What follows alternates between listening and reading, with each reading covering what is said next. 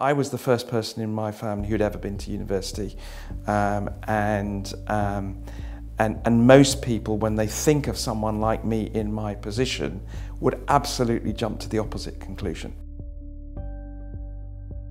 I get inspired by people who see themselves as taking risks, overcoming adversity, and for me that encompasses a very, very broad span of people, whether it be patients who take part in our clinical trials, knowing very likely the trial is unlikely to benefit them. They might nevertheless have some risk from taking part, but they're doing it for the benefit of humanity. Our scientists who spend decades thinking about particular problems that are going to overcome the challenges of a really complex disease like cancer. Very recently we completed a project that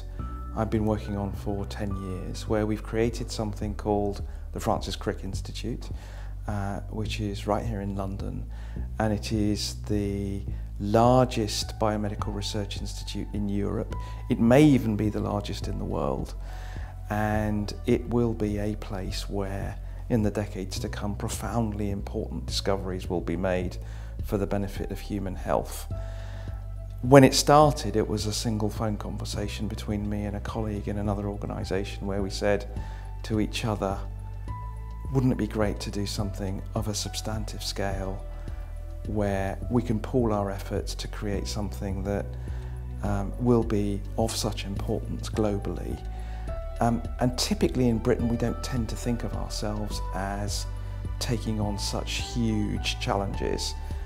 but not only have we done so, but it's been delivered, it's up and running, and it's doing fantastic science, which, as I say,